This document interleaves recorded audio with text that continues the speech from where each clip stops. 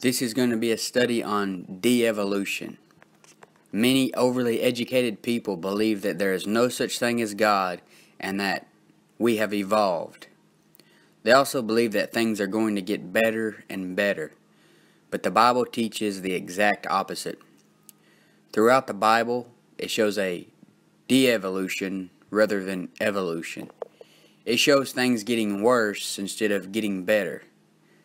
Things have to get worse and worse before they get better in the coming millennial kingdom and eternity. And even when things do get better, like the Bible says, knowledge shall be increased, a lot of the knowledge that we're getting isn't good. Men are getting so smart that their knowledge is puffing them up and they think they can do things without God. But the first thing we want to see is man is waxing worse and worse. 2 Timothy 3:13 says, "But evil men and seducers shall wax worse and worse, deceiving and being deceived." Today, men are getting more wicked by the day. You have abortions, Planned Parenthood, human trafficking, all of these mass shootings. Paul calls this world a present evil world, and he said that back then, and it is way worse today than it was then. And this is why God doesn't want man to live forever in his sinful state. And that is why he put a cherubim to guard the way of the tree of life, so man wouldn't partake of the tree and live forever. Today men are trying to live forever through technology. And men in the transhumanism movement are trying to make themselves immortal. They want to live forever without God, and they want to live without a final authority. They want their self to be the authority. Man isn't getting better, they are getting worse. A man didn't start out as a sinner with a sin nature. Adam and Eve started out as sinless beings in the garden. And sometimes people forget that Adam lived well over 900 years old. But people today are lucky to live 70 or 80 years. And this doesn't seem like we are getting better to me. You can see a decrease in age before you even make it through reading the book of Genesis. And man will continue to get more evil as time passes. People are only out for their own pleasures, and they are all seeking their own. In the time of Jacob's trouble, there will be so much iniquity that the love of many will wax cold. So our love for others is decreasing. It's getting worse. Matthew 24:12 says, "And because iniquity shall abound, the love of many shall wax cold." Christians in the last days will have hearing loss, in that they won't want to hear the words of God anymore. They won't want doctrine, correction, reproof, and instruction in righteousness. 2 Timothy 4:3 says, "For the time will come when they will not endure sound doctrine, but after their own lust shall they heap to themselves teachers, having itching ears." People are so deceived by Satan and blinded by his tricks, and our eyes aren't getting better, they are getting worse. 1 John 2:11 says, "But he that hateth his brother is in darkness, and walketh in darkness, and knoweth not whither he goeth, because that darkness hath blinded his eyes." And most people have no discernment. They are unable to see with their eyes what is right from wrong, and they are blinded to the truth of the gospel. The mouth of man won't get better. It's getting worse. In the last days you will have more blasphemy and more mockers. Jude 1:18 says how that they told you there should be mockers in the last time who should walk after their own ungodly lusts. The Antichrist will be considered a superman, yet he will blaspheme God with his mouth. Revelation 13:6 says, "And he opened his mouth in blasphemy against God, to blaspheme his name and his tabernacle, and them that dwell in heaven." Everything about your body has devolved from what Adam was when he was in the image of God. Man's countenance, tongue, hands, heart, and feet are all wicked and all on a downfall. Proverbs 6:16 through 19 says, "These 6 things that the Lord hate, yea, 7 are abomination unto him: a proud look, a lying tongue, and hands that shed innocent blood." That's what man's hands are doing so often today, is shedding innocent blood. "And heart that deviseth wicked imaginations." Men's hearts are getting worse. "Feet that be swift in running to mischief, a false witness that speaketh lies, and he that soweth discord among brethren." Even the throat of man has devolved. Do you think God would have described Adam's throat like it does in Psalms 5:9, where it says, "For there is no faithfulness in their mouth, their inward part is very wickedness, their throat is an open sepulchre, they flatter with their tongue"? Before the fall, God wouldn't have said that about Adam. Romans 3:13, "Their throat is an open sepulchre, with their tongues they have used deceit, the poison of asps is under their lips." Man isn't getting worse, man's getting worse, he's not getting better. And in Genesis 1:27, God made Adam in the image of God. Adam sinned and lost that image, and now man is in the image of Adam, at least until they're born again. And God has a way for man to get better, and that's only through believing the gospel and getting saved. And without this, you will continue to devolve. And even if you do get saved, your flesh is still not going to get better. You'll continue to get older and older and sicker and in worse health than you were. And even one day, possibly, if you're not saved, you may devolve into a red worm. And this brings us to our next point. Men in the lake of fire devolve. If you believe the Bible, then you believe born-again believers will one day get a new body like Jesus Christ. And it isn't too far-fetched for me to believe that the devil's children would get a body similar to his body.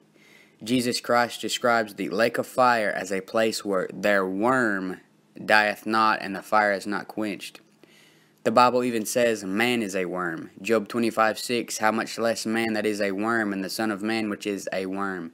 Isaiah 41:14, "Fear not, thou worm Jacob." So Jacob is called a worm. Jesus Christ became sin for us on the cross.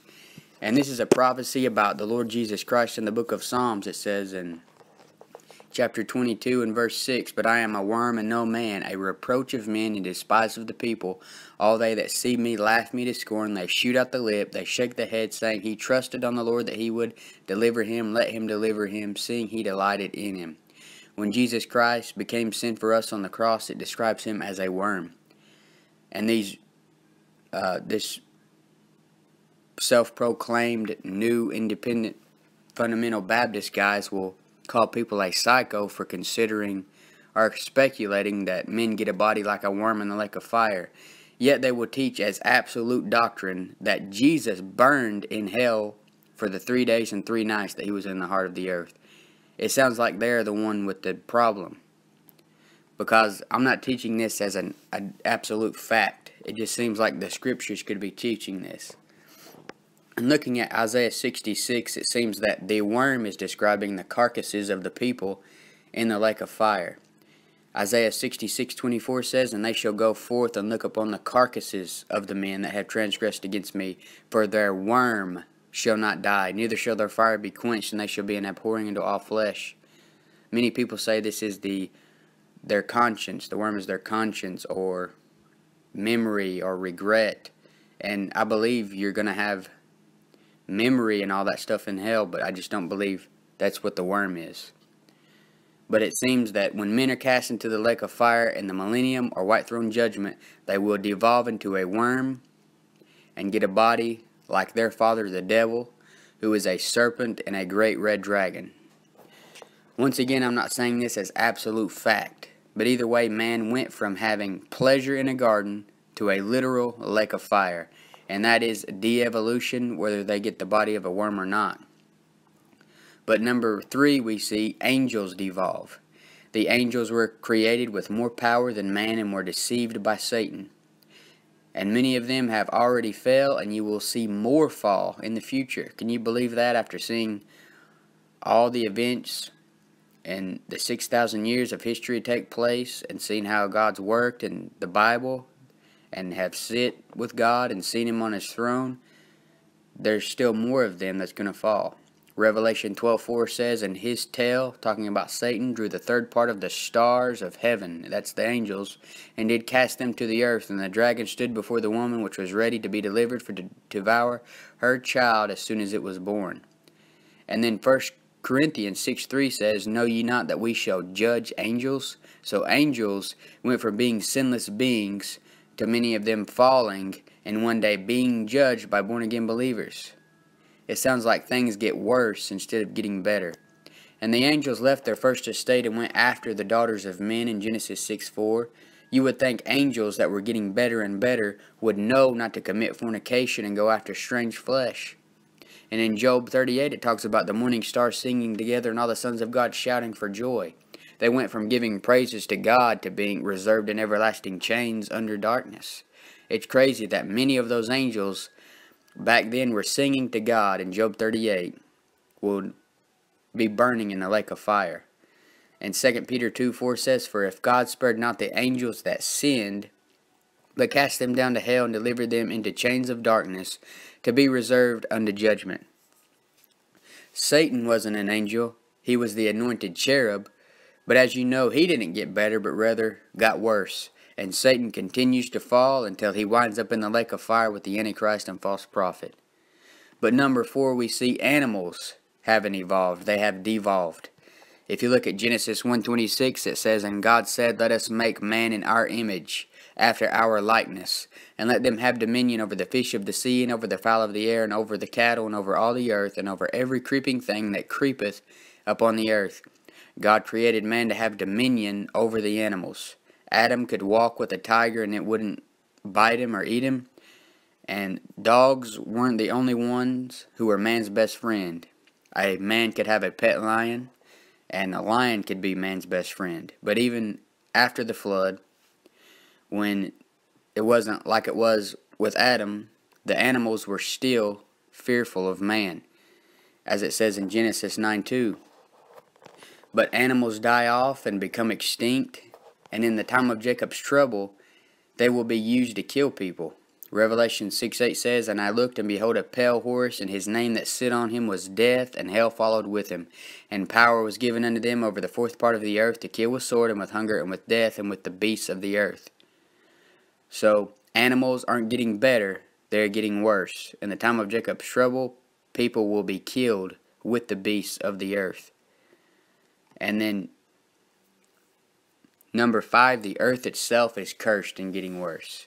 In the beginning, God created the heaven and earth. That's Genesis 1:1. And Isaiah 45 says He formed it to be inhabited. God made the earth a perfect place. It went from a paradise to being a sin-cursed world. After the fall, this is what God said to Adam in Genesis 3:17. It says, And unto Adam He said, Because thou hast hearkened unto the voice of thy wife, and hast eaten of the tree of which I commanded thee, saying, Thou shalt not eat of it, cursed is the ground for thy sake, and sorrow shalt thou eat of it all the days of thy life. Genesis 3:18, Thorns also and thistles shall it bring forth to thee, and thou shalt eat the herb of the field. Then the earth gets hit with Noah's flood. Man is supposedly destroying the earth as the days go by. One day God is going to destroy the earth completely. The earth isn't getting any younger, it is getting older. Look at Isaiah 51:6. It says, Lift up your eyes to the heavens, and look upon the earth beneath. For the heavens shall vanish away like smoke, and the earth shall wax old like a garment. And they that dwell therein shall die in like manner, but my salvation shall be forever, and my righteousness shall not be abolished. Does that look like people and the earth or any of this creation is getting better? No, it's getting worse. At the second coming, the Bible says in Isaiah 24:20, the earth shall reel to and fro like a drunkard. The earth doesn't get better, it gets worse. The sun, moon, and stars get worse. They were made to give light, but in the time of Jacob's trouble, the sun is darkened and the moon is turned into blood. A star called wormwood falls to the earth, and literal stars that fall or supposedly burn out are representations of fallen angels that are also called stars in the Bible. So everything you can't see, like angels, is represented by something you can see, like stars. And number 6, we see that material things devolve. We gain a lot of material possessions in this life. We have cars, houses, watches, jewelry, and we're blessed beyond belief with material items. These things follow the pattern of everything else. My car doesn't get less miles, it gets more miles. It doesn't get shinier, it starts to chip and the sun fades the paint. The siding falls off of my house and you start having to do repairs on your house. Your watch will stop ticking. These things don't get better, they get worse. These things get corrupted. Matthew 6:19 says, "Lay not up for yourself treasures upon earth, where moth and rust doth corrupt, and where thieves break through and steal." These material things become idols, and these idols can't save you in the day of trouble. They can't turn into a God that can see, hear, and walk and help you. Rather, they rust and eventually get destroyed. You can see examples of this in Scripture. Leviticus 26:30 says, "And I will destroy your high places, and cut down your images, and cast your carcasses upon the carcasses of your idols. And my soul shall abhor you." Isaiah 2:18 says, "And the idols he shall utterly abolish." Isaiah 2:20, "In that day a man shall cast his idols of silver and his idols of gold, which they made, each one for himself to worship, to the moles and to the bats." When Jesus comes back on a white horse, men will throw their idols to the moles and bats. These material things don't save, they don't get better, they just get worse, and they're going to eventually be destroyed. And number 7, we see things get worse, but it does get better eventually. Our bodies will be better. If you are a born-again believer, then you will get a new body at the rapture. 1 Corinthians 15:51-55 says, "Behold, I show you a mystery. We shall not all sleep, but we shall all be changed in a moment, in the twinkling of an eye, at the last trump, for the trumpet shall sound, and the dead shall be raised incorruptible, and we shall be changed. For this corruptible must put on incorruption, this mortal must put on immortality. So when this corruptible shall have put on incorruption, this mortal shall have put on immortality, then shall be brought to pass the saying that is written, Death is swallowed up in victory. O death, where is thy sting? O grave, where is thy victory?" We will no longer be walking around in a dead corpse, but rather in a glorified body, a body that will never grow old and die. And not only this, but there will be a new heaven and a new earth.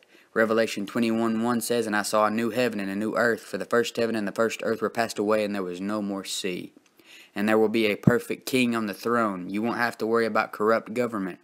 Jesus Christ will be the perfect king. Revelation 19:15 says, "And out of his mouth goeth a sharp sword, that with it he should smite the nations, and he shall rule them with a rod of iron, and he treadeth the winepress of the fierceness and wrath of Almighty God." Jesus Christ is going to get rid of the alcohol, the drugs, the fornication, the gambling, the casinos. There won't be no such things as Planned Parenthood and abortion. And matter of fact, they're going to be having so many babies born in eternity that men who still have natural bodies will populate the planets. Isaiah 9:7 says, "Of the increase of his government and peace there shall be no end, upon the throne of David, and upon his kingdom, to order it and to establish it with judgment and with justice from henceforth even forever. The zeal of the Lord of hosts will perform this." And also the animals get better. Isaiah 11:6 says, "The wolf also shall dwell with the lamb, and the leopard shall lie down with the kid, and the calf and the young lion and the fatling together, and a little child shall lead them." So things have to get worse before they get better. And if you would like to see things get better, then you need to make sure you are born again. And the only way to get born again is by believing the gospel. In 1 Corinthians 15:1-4 it says, "Moreover, brethren, I declare unto you the gospel, which I preached unto you, which also ye have received, and wherein ye stand, by which also ye are saved, if ye keep in memory what I preached unto you, unless ye have believed in vain. For I delivered unto you first of all that which I also received, how that Christ died for our sins according to the Scriptures, and that he was buried, and that he rose again the third day according to the Scriptures." The gospel is this: Jesus died, he died for you, he was buried, and he rose again the third day. Jesus died for you because you are a sinner. Romans 3:23 says, "For all have sinned and come short of the glory of God." Jesus died for you because he doesn't want you to go to hellfire. Hell is where you go if you don't accept Jesus Christ as the payment for all those horrible sins you've done. Jesus Christ died by shedding his blood. Colossians 1:14 says, "In whom we have redemption, through his blood, even the forgiveness of sins." If you want to be saved and born again, then you need to believe this gospel. You need to come to Jesus Christ as a guilty sinner, knowing you deserve hell, and simply put your trust in what Jesus did on the cross to pay for your sins. Jesus Christ died. He died for you. He was buried, and He resurrected. Quit relying on your own good deeds to save yourself. You can't make it to heaven by being a good person, or by water baptism, or by joining a church, or by quitting a certain sin. You are saved when you put your trust in the Savior, the Lord Jesus Christ. Acts 16:31 says, "Believe on the Lord Jesus Christ, and thou shalt be saved." Romans 10:13 says, "For whosoever shall call upon the name of the Lord shall be saved." We aren't saved by asking to be saved or by praying a prayer. Although if that's what you want to do, then do it. Many people are coming out and saying, if you pray a prayer, period, you didn't get saved. You are saved by believing the gospel, the death, burial, and resurrection as a payment for your sin. If you have believed the gospel and pray a prayer asking Jesus Christ to be your payment for sin, you were saved before the words even came out of your mouth. How could you have prayed that what you just prayed if you hadn't already believed it in your heart? I don't see a problem with you saying a prayer if that's what you feel like you need to do, but remember, the prayer is just outward evidence of what took place in your heart. Salvation comes from believing the gospel. But I hope you will believe the gospel and place your faith in Jesus Christ and Him alone to take away your sins.